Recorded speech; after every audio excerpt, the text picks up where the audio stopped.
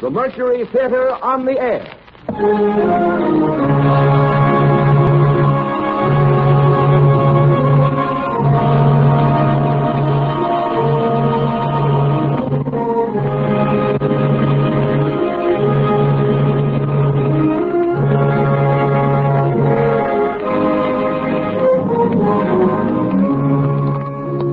The Columbia Broadcasting System welcomes you to the 14th program in its weekly series featuring Orson Welles and the Mercury Theater on the Air.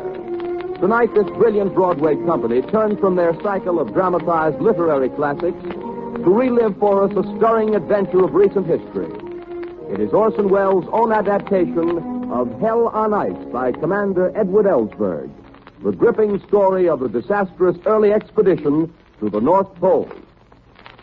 My name is Melville. As retired chief engineer of our Navy, fair share of honors come my way. The engines and boilers which drove the Oregon 12,000 miles under forced draft to take her place in the battle line at San Diego were my creation. Since then, I've designed the engines for half the warships that show the American flag.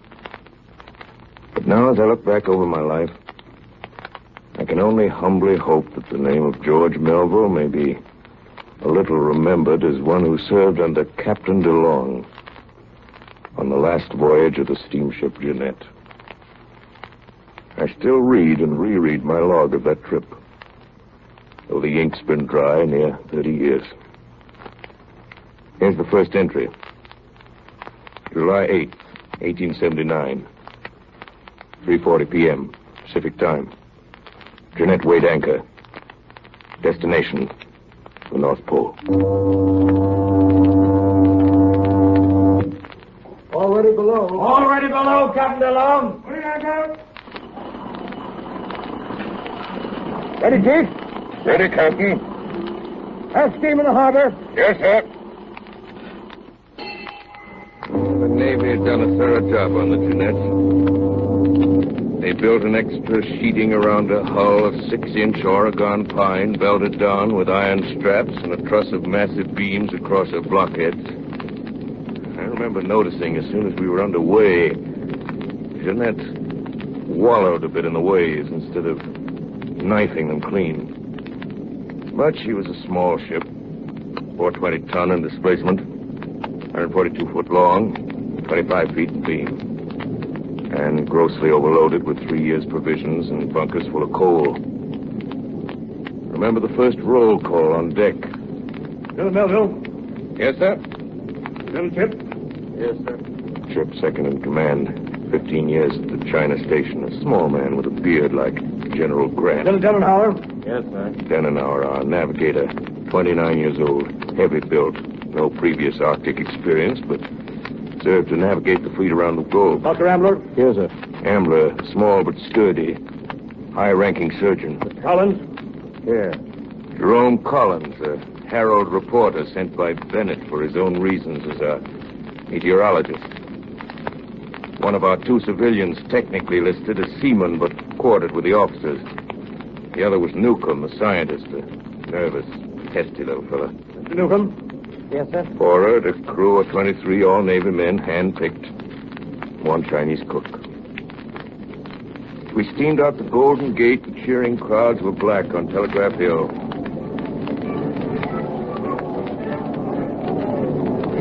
Mr. Melville, the captain wants to see you on the bridge today. All right. I'll never forget seeing him on the bridge together. George Washington DeLong. A scholarly appearing man with glasses. Commander of naval vessels for 20 years on the 7 seas. And by his side, with her pretty head flung back, Emma DeLong. Chief, I want you to meet Mrs. DeLong before she deserts her husband. How do you do? Glad to meet you, ma'am. Mr. Melville, tell me, what do you think of a husband who'd rather go off to the North Pole than stay home with his wife? Being a bachelor, don't know what I can say, Mrs. DeLong. Now, Emma, the chief will think you really don't want me to go. And now, George, something I have for you. No, stay here, Mr. Melville. I want you to be a witness. The silk flag. Mm-hmm. I want you to unfurl it at the... Yes. At the point farthest north. The point farthest north. The North Star, George. I'll watch it, and we'll be looking at the same thing. Things equal to the same thing. Remember your geometry, Captain? I'll remember. Well? Chief, take care of him. And good luck. You sure will. I'll ride over to the yacht with you.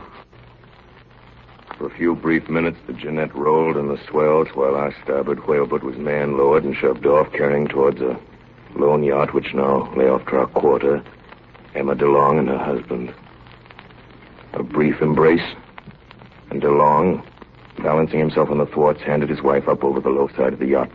Another moment, and seated in the stern sheets of the whaleboat, DeLong was once more simply the sailor. Sharply, his commands traveled across the waves.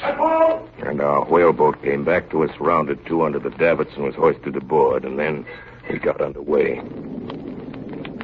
For a few minutes, with strained eyes, I watched a white handkerchief fluttering across the water at us. And it faded in the distance. Our passage to Alaska, there's not much in my journal. August 2nd, with the aid of a towhook, baited with salt pork, our scientist Newcomb bagged an albatross. Crew none too pleased. The ancient superstitions of the sea persist even to the day of steamships. August 14th. Course set north by northwest, through Bering Straits and into the Arctic Sea, and off the coast of Alaska toward Wrangel Island. September 2nd. Stray ice drifts sighted 2 miles to port. September 4th. Ice flows increasing. Surprising for this time of year.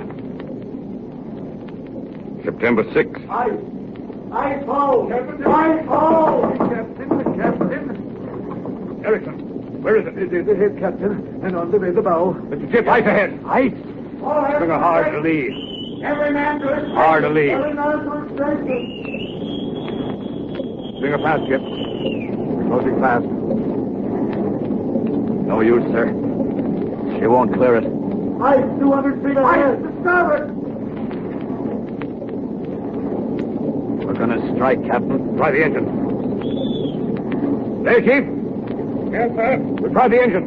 Ready, Chief? Yes, sir. Full steam astern.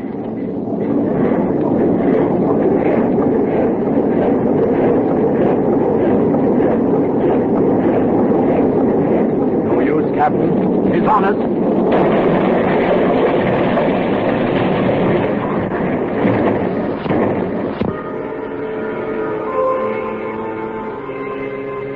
Well, we struck that ice pack head on.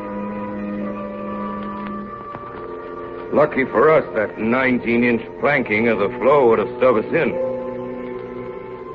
As far as we could see, the pack was unbroken.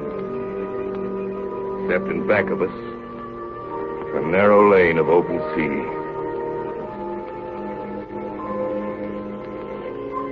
Supper that night was a somber meal.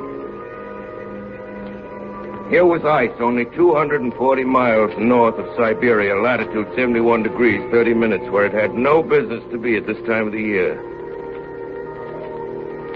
Finally, the captain, chewing earnestly away on his mutton, broke a silence that was almost as solid as the ice pack. Well, Mr. Chip, do you think by morning we'll find a lead through this ice to Wrangel Island? No, Captain. We won't. Seem pretty certain, Mr. Chip. And what's more, while God's given you a chance, I'd back the Jeanette into that little hole astern and head out of this ice pack to open water before the bottom drops out of the thermometer and we're frozen in. What do the rest of you think? Gallinauer, what do you think? You're a navigator. I think that Chinese cook's coffee is even worse than usual, sir. All water and no coffee beans. What do you say, Chief? Maybe our Sam's saving coffee, in case the ice pack holds. Collins here seems to be able to drink his. What I drink is my own affair. Oh, don't take it so hard, Collins. Yeah, Sam. Nothing. Sam, you call this coffee? It tastes like the Arctic Ocean. All same water make coffee? Scoop up in pails? I thought so. Doctor, how about that? Saltwater coffee. You can't use salt water, Sam. You've got to distill it. Or we'll all be done with the scurvy before we're off this ice. We're not on it yet, Doc. A heavy gale would break up this pack. And break the Jeanette along with it. Well, what better can we do, Mr. Chip? We can back out this lane and then head east. A whaler will stay in open water further north than this on the Alaska side. No use, pilot. We're not whaling and we'll not go east. We're heading for Wrangel Island. It's our only chance to make the pull. More coffee, anybody? Next morning, it was too late. During the night, the temperature fell to 23 below. Young ice forming over the open patches of water cemented together the old pack with the Jeanette stranded in the middle. At noon, we were ordered to the captain's quarters.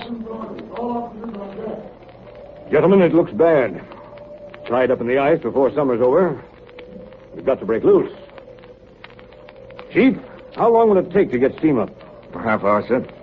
Rake the fires and hurry it up. 10 an hour? Yes, sir. Take soundings of the ice. Get the direction of its drift. Yes, sir. Yep. Pick your men from the crew and prepare to dynamite the ice around the rudder. We'll try it, sir. The next 3 hours, we nearly tore the engines off their bed plates and the smoking thrust block off its foundation while the Jeanette rammed, squeezed, backed, and butted her way through the ice. Go ahead.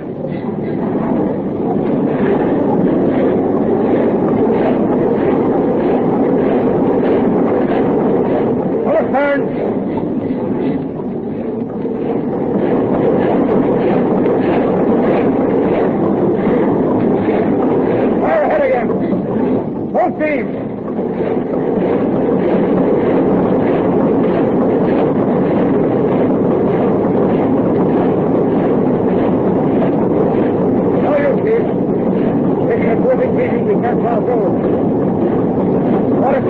I suppose it's bank fires down St. Cole, eh, brother? No, Chief. We won't bank this time.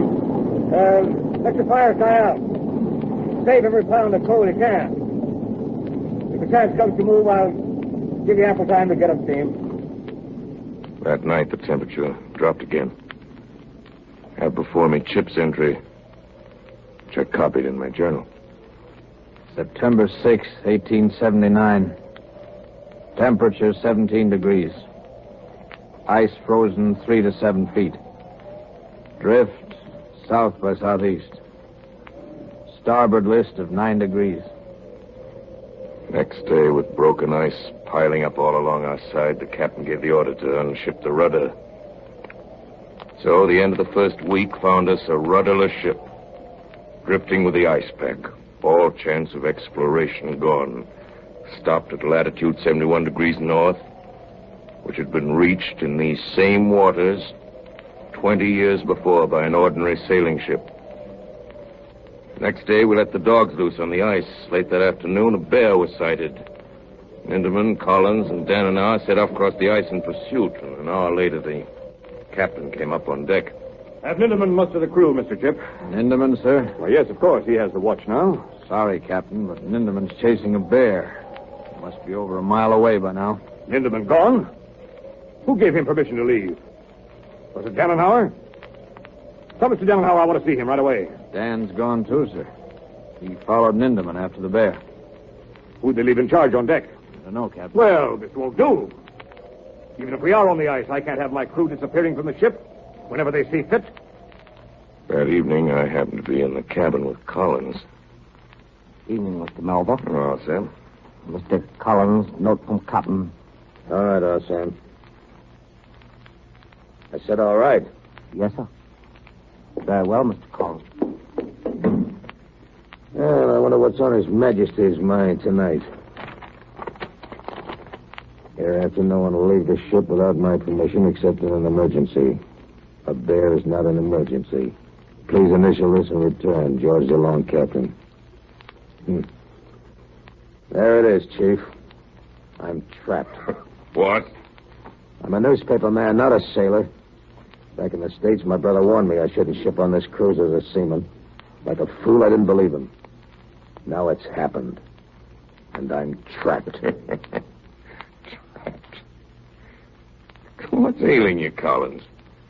We're all trapped in the ice. You're no worse off than the rest of us. No, it's not the ice, Chief. The captain. You're all right. You're an officer. But I'm signed up as a seaman. He's got me just where he wants me. Ah, don't be a fool, Collins. Don't you live in the cabin, mess with the officers, muster with the officers? What more do you want? Some gold lace on your sleeves? But look at this order. And delivered by a Chinese cook. That order hits me and every other man on board as much as it does you. That order's aimed at me. But he can't persecute me.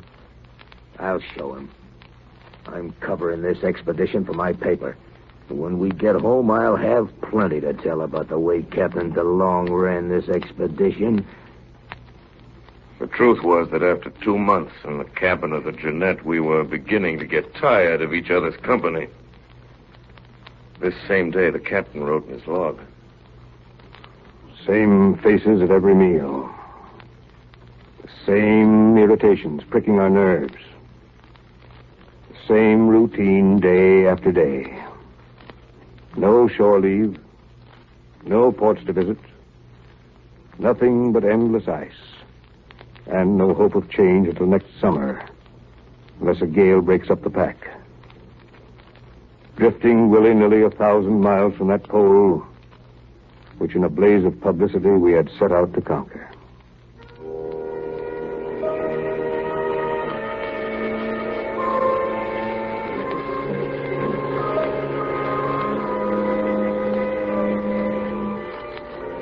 September passed, and the gales we had hoped for failed to materialize.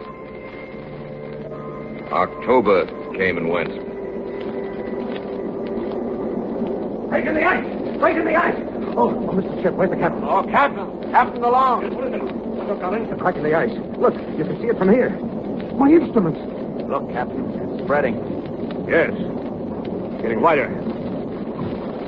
Chip, take some of the men and help Collins salvage his instruments. Quick, before it's too late. Quick, down there. 400 feet is hurry. By the time we went to bed, there had opened up leads of water all around us that looked like veins of ink in that vast white field. Didn't get much sleep. Hardly had the mid-watch ended when through an open canal scarcely 100 yards away, huge ice cliffs as high as 3-story buildings were bearing down on our ship. Get into abandoned ship. Yep. Turn to with all hands to unload the dinghy. Yes. Provision. Send a hand, Pete. Yes, sir. Collins, fetch your instruments. Yes. Dan, my log in the record. Yes, sir. Nearer crept that mass of shrieking ice. Our starboard deck arched up like a cat's back under the strain. Pitch and oakum were squeezed like syrup out of the Jeanette seams. 100 feet away, Captain. Everything wide! 16 wide!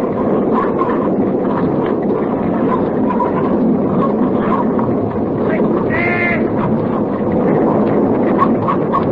Now it was barely 50 feet away from us.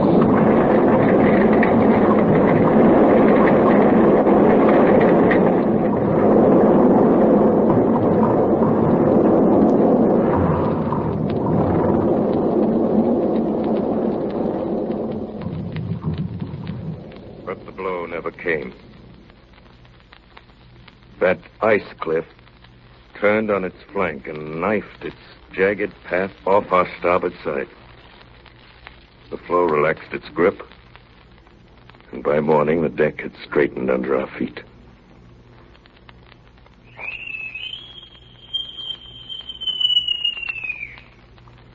All right, everybody. Breakfast ready.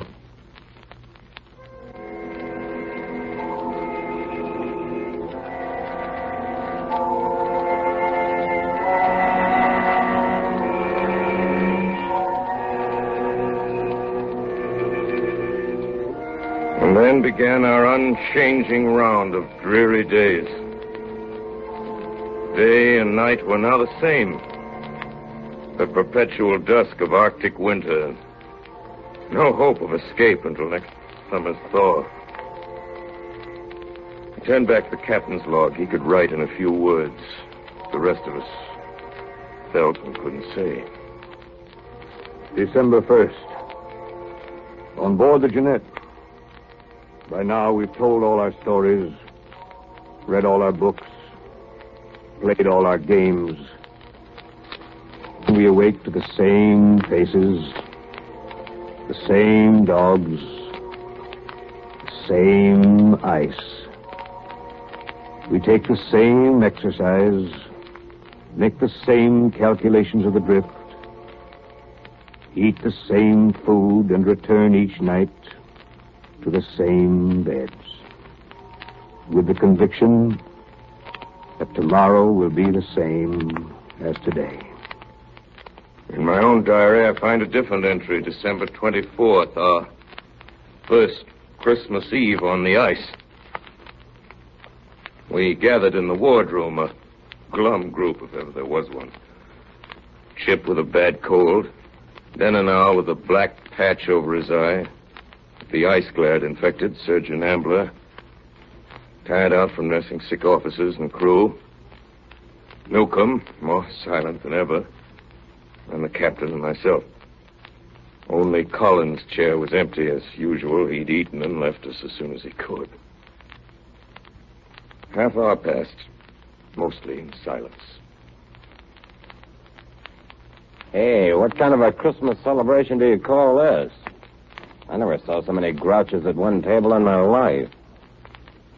How about some mistletoe over the rigging? I might catch an Arctic mermaid like Ninky caught this albatross. Newcomb's my name. So it is. Excuse me. Nick could have her all stuffed before any of the rest of us could get to her. Lay off with you, Danana. I don't think that's funny. Can't you take a little fun, Newcomb, even on Christmas? As your doctor, I prescribe a broad smile. Say 3 times a day before meals. I'll smile when there's anything to smile about, Doctor. Well, what about this? Holy mackerel. Irish whiskey. Hand it over, Chief. Where's the captain? Well, thanks, Chief. And Dr. Ambler. Thanks. Yeah. Here, I'll pour my own. Careful, Danana. You've only got one good eye. I can always see well enough for this. Hey, that's enough, Dan. We're going to save some for the crew, you know. Well, Newcomb, how about you? What's it like? Is it good whiskey? Give Ninky a written guarantee, Chief. Newcomb's my name. I'd give you another if I'd have been your old man. Don't waste any of that stuff on him, Chief. Take your whiskey and go to the devil. Well, that's a nice Christmas thought. Yeah. Well, let's forget him. Can't help it, I guess. Say, how about a toast? If anyone proposes James Gordon Bennett, I'll follow Ninky. Chip's got one. I can see it fizzing. Yes, I have. I propose a toast to Emma DeLong. Thank you, Chip. I couldn't say it, but I was thinking that, too. Emma DeLong. Emma DeLong.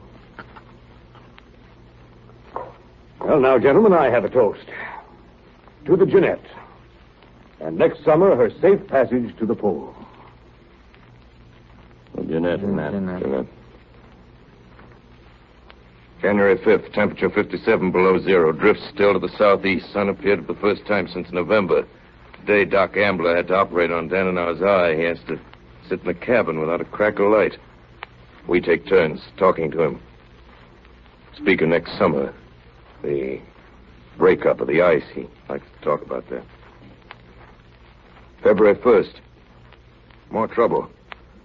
Repairing rusty floor plates in the boiler room, I noticed Erickson, bosun of the crew, and one of our best workers, was laying down on the job. He stopped working every time I turned my back. Decided he was sick and sent for Dr. Ambler to look him over. Chief, I am not sick. He is watched. Who's watching you, Nels? What are you talking about? There is mutiny on the ship. Mutiny? There is mutiny on the ship. Oh, now, look here, Erickson. Take it easy. Tell me more about it. There is mutiny, sir. On the ship, sir. Mutiny? And the crew? Say, where'd you get this, Erickson? Yeah, Chief. I tell you, it is like I say. I was asked to join. They no say yeah, they no say no. So he is watched. They got guns. They kill me for it if I tell. Erickson. Yeah? Speak fast and answer my questions. Who's their leader? They no can tell. They kill me. Oh, nonsense. Yeah, Chief. They say they kill me. Erickson. What do you mean by they? Hey, please, they no can tell. They kill me. I'm your officer. Do you know what disobedience means? Now, come on. What's behind this? It is... Nobody hear us. Nobody. It is our Sam. Ah, Sam. Oh, Sam, Chinese cook. Oh, why, now? Oh, Chief, it's been like I said. It's mutiny. Nels. Yeah? Nels, look here. Yeah. No. Now, look at me. Yeah. Right in my eyes, Nels. Yeah. Follow my fingers. I move it. Your finger? Yes. Yeah. Here. Now, over here. Yeah. Nels. Yeah. Nels, we're going to see Dr. Ambler. Oh, no, but then they kill me, sure. I won't let them, Nels. I'll take care of you. Yeah, but I tell you... Yes. I know. I know. Take my hand, Nels. That's it. Yeah. That's a good fellow. Now, come along. January 6th. 4 months on the ice. Part of the crew sick. A blinded officer. Now a seaman gone mad. What will this ice do to us before this winter's over?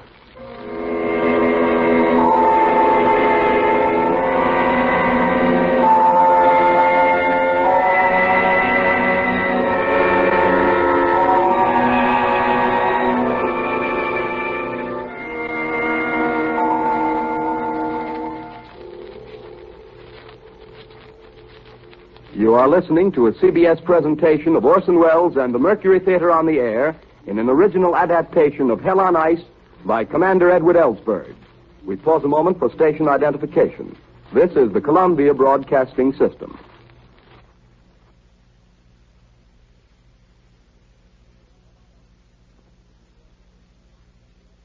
Hell on Ice. Commander Ellsberg's account of the disastrous polar expedition of the Jeannette, relived by Orson Welles and the Mercury Theater on the Air. On February 25th, after 6 months in the ice, the Jeannette's position was 74 degrees 11 minutes north.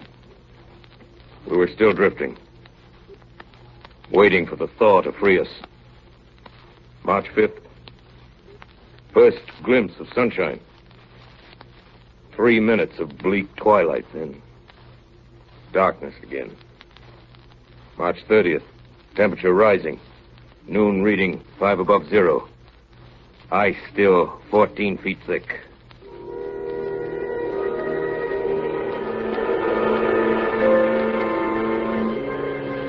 So June ended.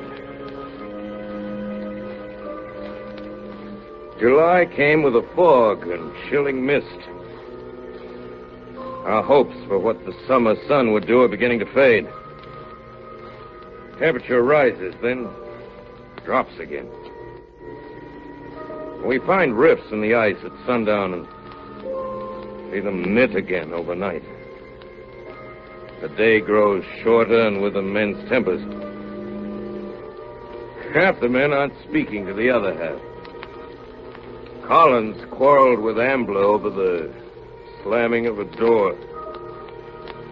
Mr. Chip just asked Newcomb about an ice measurement he'd taken, and the little scientist wouldn't answer.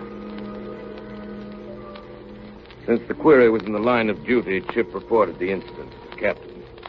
Newcomb, I have Mr. Chip's report that you failed to give him an observation. Well? It's in Chip's province to receive that information and enter it in the ship's records. I was going to write it on a piece of paper and hand it to him. Come, Newcomb, let's forget such childish play, and we'll all get along better. Don't I do the right duty, sir? Yes. And I'll take good care you continue to. Very well, sir. If I do my duty, I must respectfully continue the privilege of being silent as long as I please. May I go, sir? Yes. You may go. The captain's entry on the anniversary of the day we first froze in states what all of us knew and none dared say. September 6th. Another winter on the ice. Crew look at me with a mute appeal that's pitiful to see. I know what they're wondering. Will it be another winter? Another year? Or will it be forever? But none of us talk about that. We keep it our routine as if our lives depended on it. October 10th. Collins took his time about making his observations today. Didn't report on the ice till 20 past 12. When he finally came out, the captain was waiting for him. Well, Collins, has it required all this time to log your noon observations?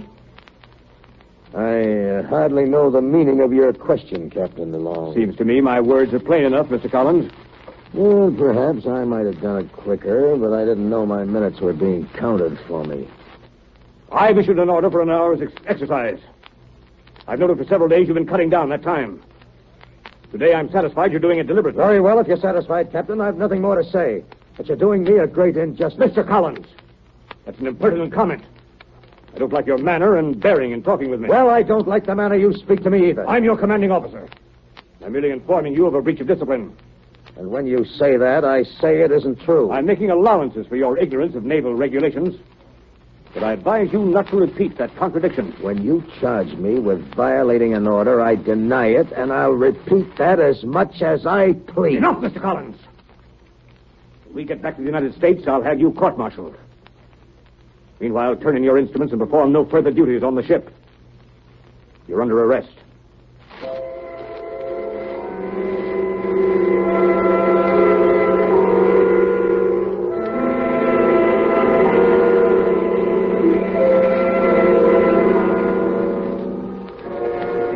That second winter, the temperature reached 59 below. Scurvy set in. 8 men down with frostbite.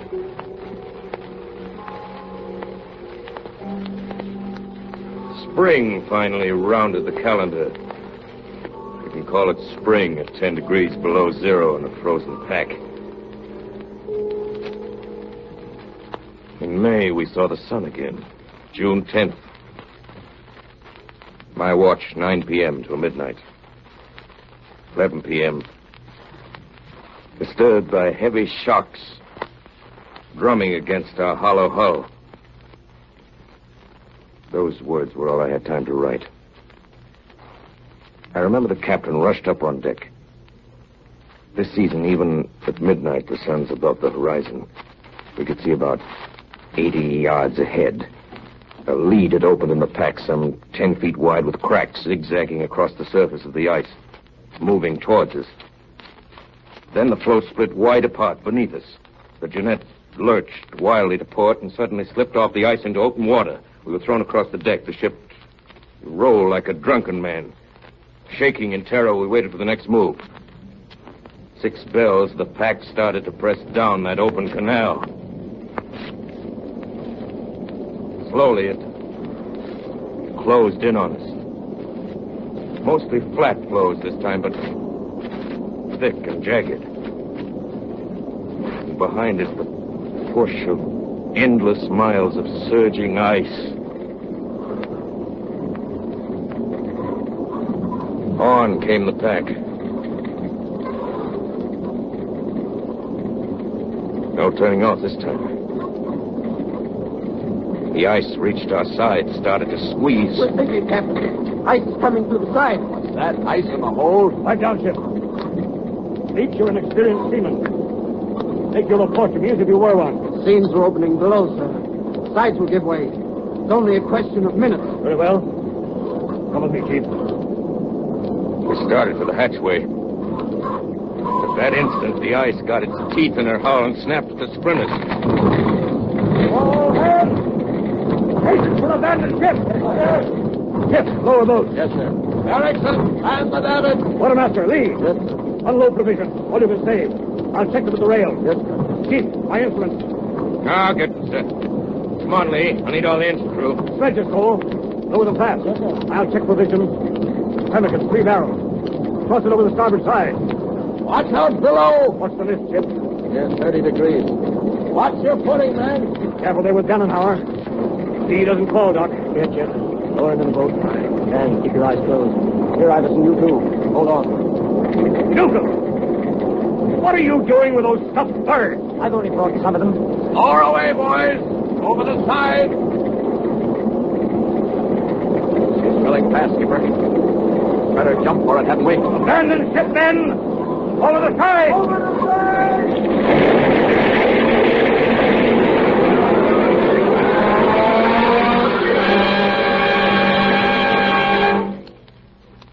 The last to jump was the captain. Scattered over the ice like flies, we watched the doomed Jeanette. She lay far over on her beam's end. The smokestack broke off at its base. The crumbled deck bulged upwards. She slowly rose upright over the pack. The black hull began to slide down through the crack. Her yards banging down on the ice, stripped from the masts. Finally, the top foremost plunged through the ice, and the Jeanette, silent now, slipped down to her Arctic grave. The situation was now desperate. Truly desperate. 33 men cast away on drifting ice floes. Our fate totally unknown to the world we'd left 2 years ago, beyond possible reach of relief. 500 miles away lay the Lena Delta. June 17th, 6 p.m. We made our start, course due south. First day's journey was a nightmare. Men and officers harnessed together, tugging at their mountainous burdens. Dogs unable to drag a single sledge. Ambler far ahead, planting black flags to mark our course. Sledges sinking in weak ice. Men wading through slush up to their knees. Gannenhauer, blind but pulling on a rope, fell in open water. Pulled him out before he went under the ice. Lee and Erickson collapsed in their harness. One sledge used for dragging the sick. Chip, all in, tried to fling himself from the hospital sledge to save us weight, but we strapped him in. Chip cried like a baby at adding to our burden. Unloaded and ferried over open water. Dogs drowned as cutter overturned. Only saved Snoozer, my favorite. By morning, reached our 2-mile flag. Tried to get some sleep. On again at evening when the ice firmer. June 23rd. At dawn, the first sledge reached Ambler's 12-mile flag. The men stumbled into camp and lay exhausted on the ice, temperature 34 below. The captain called me into his tent. Well, Chief, what do you think? There's hardly enough food to last 60 days, Captain. We've only made 12 miles in 7 days. See, now that leaves... Don't say it. There's something else I think you ought to know. With Dan and Chip knocked out, you're the only officer left I can confide in outside of Ambler. He's got his hands full with the sick. That doesn't sound like good news. Well, shoot, brother. In 6 days, we've made 12 miles south. Right? Just about, sir. Well, we're 20 miles further north tonight than the day we started. What? Wait, Captain. Let me get this straight. You say we're north of where the Jeanette sank? 20 miles. The northwest drift's got us in tow. You sure? You saw me shooting the sun, 2 meridian, altitude, and a couple of Sumner lines, and they all checked. Yeah. I'm sorry I had to spill it, but some officer must know where we are. In case something happens to me. Sure, Captain. Sure, I kind of clipped my breath, but I'm all right now. Don't tell anyone else. The men found out I couldn't get them to lay a hand on another sled. Yeah. They just sit here and wait to die. Got a plan, Captain. What is it? Yeah. Look at this map. Back here's where the Jeanette sank. And here's where we are today. That's right. 77 degrees, 43 minutes north. We're walking against the drift, and the pack's moving faster than we are. I'm changing our course from south to southwest. That way, we've got a chance of reaching the edge. One chance in 100. The one we've got to take. How about rations? They'll never hold out. We'll have to stretch them. Now, how thin can you cut them? You're working the men, and that's for you to decide.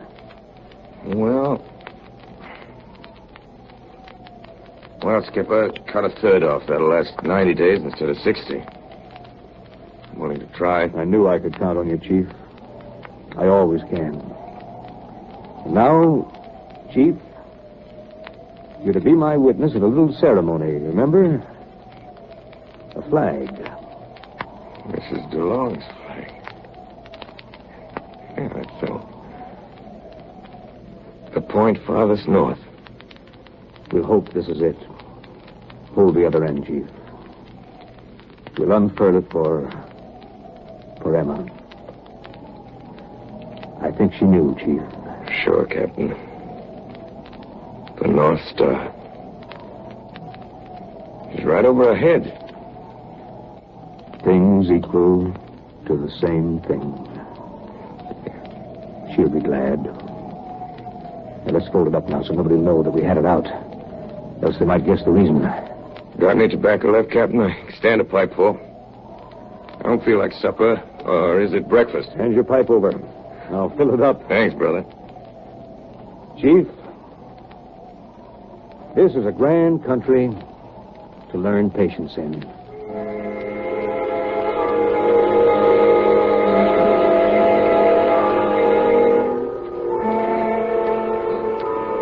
For 91 days,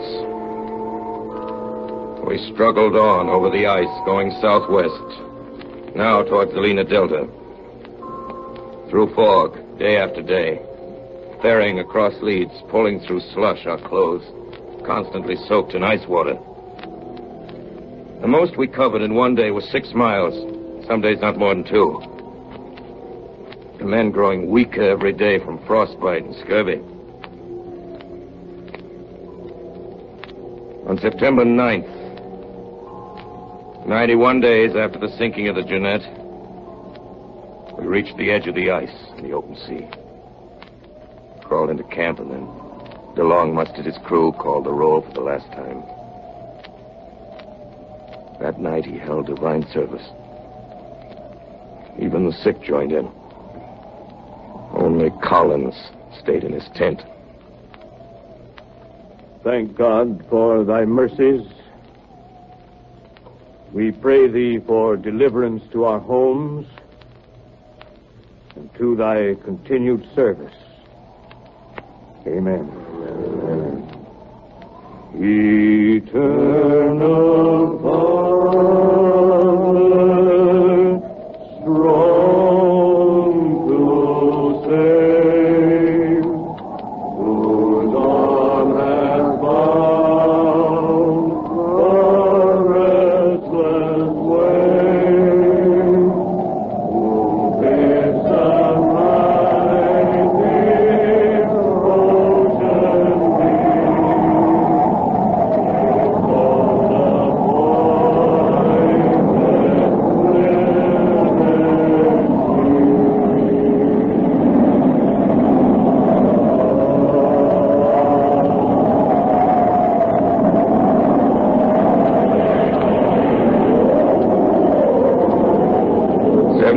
mighty ocean September 12th, we shoved off for Cape Borkin on the Lena Delta.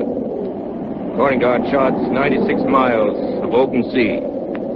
The first boat, Captain DeLong commanding, Surgeon Ambler, Collins, 11 seamen. The second cutter, manned by Lieutenant Shipp, with 7 seamen. Third, under my command, with Dananar, Newcomb, and 8 seamen. Strong east wind was blowing, and whitecaps were running everywhere. We took in reefs to stay near the other 2 boats. DeLong signaled, and we tried to douse sail, but the racing seas combed over our stern. Melville, hey you!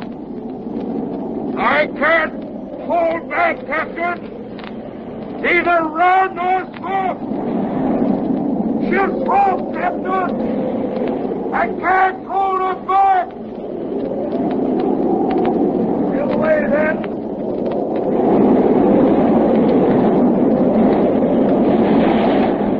By evening, the sea was running mountainous. Our little boat rose dizzily to every crest and plunged down in the trough as the wave rolled by. The other boats were falling behind. I glanced back at Chip, 1,000 yards to windward. As I looked, an immense sea swept over his boat, and she broached, lying helplessly broadside to the gale. No boat ever beat a mile dead to windward against such waves. Long before we could even get our boat into the wind on the first tack, the icy waters had ended the agony of Chip and his men. Way astern was the captain's cutter. Night fell. That, too, faded from sight, and we were left alone. 11 frozen men in a tiny whaleboat. In utter blackness. By morning, the ocean calmed, and in the gray light we saw land less than a mile away and smoke rising. But there was no sign of the captain's boat. The story of the last days of Captain DeLong and his men was pieced together many months later from the captain's diary and the ship's papers that were found in his camp. 135th day, around October 1st. This morning reached Lena Delta. Boat overturned in shallows. All stores lost. Only chance is to make Kumak Cirque, 95 miles south by my chart. Doctor says some of the men can't walk even a mile. They'll have to. Tonight ate the last of the pemmican. 136th day. Erickson dropped in his tracks. Both feet frozen. Flesh falling off in his boots. We cut him some crutches out of driftwood. Let me stay, Captain. Don't move me. My legs is killing me. Oh, crutches no use. They won't only die quick. Get up, Erickson. You think I'm going to leave you? Up or I'll carry you. Oh, please, Captain. Up, I tell you. We're going on. 137th day. This morning, an ambler shot a reindeer. Men too famished to wait for fire ate the beast raw. Gave the bone to Snoozer. 138th day. Trapped by open water. Have to cross. We try to build raft. The men are broken. Can scarcely lift planks. I drive them hard. What's the matter, Leach? Lashings are loose. There ain't enough logs to float it. Then haul the lashings tighter. Your ship's carpenter. I hauled it as tight as I could. Do as I say. Stop talking back. You won't even let us die in peace. You're not human. Leach, another word out of you, and I'll have you court-martialed. You hear me? Yes, sir. 139th day. Raft completed. Crossed water. Found a deserted fishing hut other side of the bay. Put up overnight. Raging blizzard outside. At midnight, Erickson died. Sea burial. Fired a volley with our last rifle. 144th day. About the 9th of October. Today sent Nindeman and Noros, the two strongest men left, toward Kumak Cirque. They may get through and send help. Today, killed my dog, Snoozer, for food. Dog never whimpered. Too far gone. Men weakening fast. 145th day. Collected driftwood. Built fire. We wait here, hoping. All hands feeble, but cheerful. God help us. 147th day. Still no game. One spoonful of glycerin for food. After supper, all united in saying Lord's Prayer. 152nd day. Alexei dying. Doctor baptized him. Mr. Collins' birthday. 40 years old. Food, willow tea, and 2 old boots. 153rd day. Calm. Mild. Snow falling. About sunset, Alexei died. Covered him with ensign and laid him on a crib. Lee dying. Our Sam dying. Doctor rubs their hands to keep them warm. 156th day. Found Leach dead in the morning. Still sitting up between the doctor and myself. Iverson laughs. Laughs. His mind is gone. Too weak to carry the body out on the ice. 157th day. Near the end of October. Very little hope. Said part of the divine service. At sunset, our Sam died. He still leans over his kettle. We can't move him. 160th day. Dressler died during the night.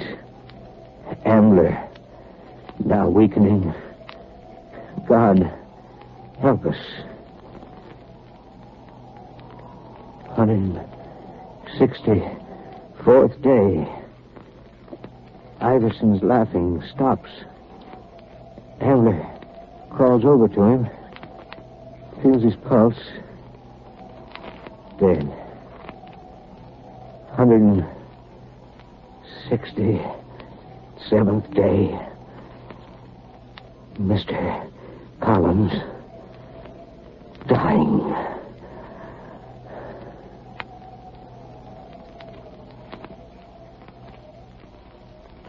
Mr. Collins dying.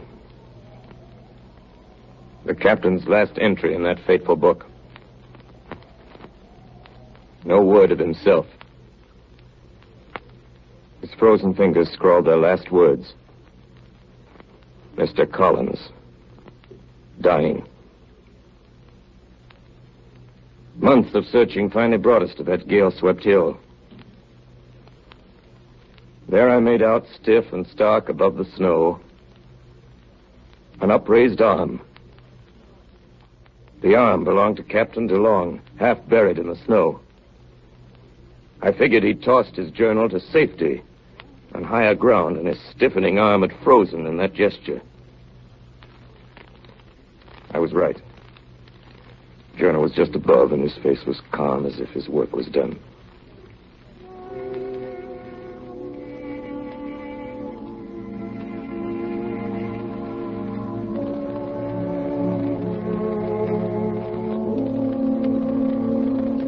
Atop a rocky promontory, looking to the north, towering 400 feet above the great bay of the Lena Delta and far beyond the reach of any possible flood, I prepared for my captain and his crew their final resting place. Above that rocky cairn, I raised a massive cross, 25 feet high, hewn from a driftwood spar salvaged from the bay below. And on the spreading arms of that cross, I cut the names of those who were to rest beneath it. Then when all was ready on April 6th, 1882, on that gale-swept mountain over the Lena, we buried them. We lifted the thin bodies from the sledges. Tenderly laid them out on a bed of snow inside the tomb.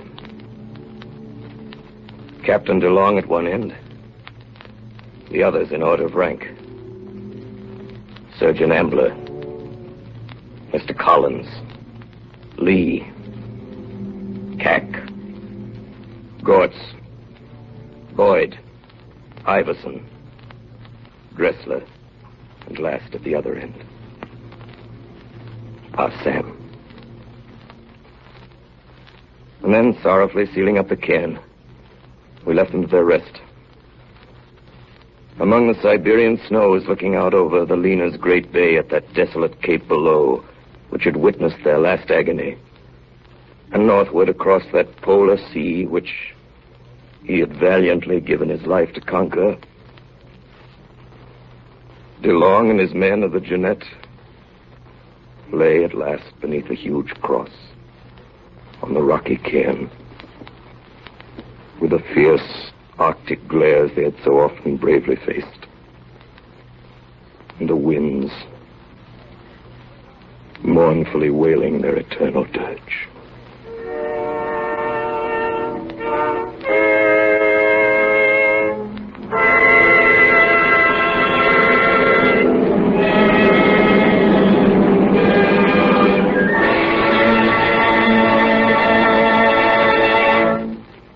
Tonight, the Columbia Broadcasting System has brought to its coast-to-coast audience a reenactment of the early expedition to the North Pole as dramatized by Orson Welles and the Mercury Theater on the Air. The play was adapted from Commander Edward Ellsberg's historical account of the saga of the Jeannette, as told in his book, Hell on Ice. This was the 14th consecutive broadcast in the weekly CBS series featuring Broadway's newest and most widely acclaimed theatrical producing company on the air. Orson Welles adapted the story for radio and directed the entire production.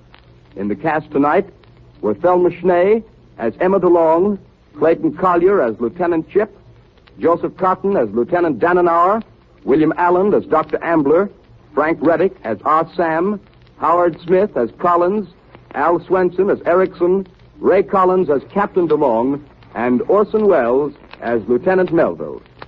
The original music was composed and conducted by Bernard Herrmann, and Davidson Taylor supervised the production for CBS. This is Dan Seymour speaking.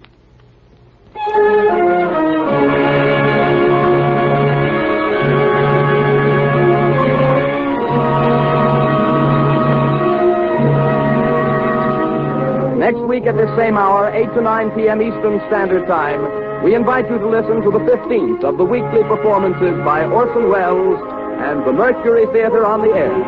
This is the Columbia Broadcasting System.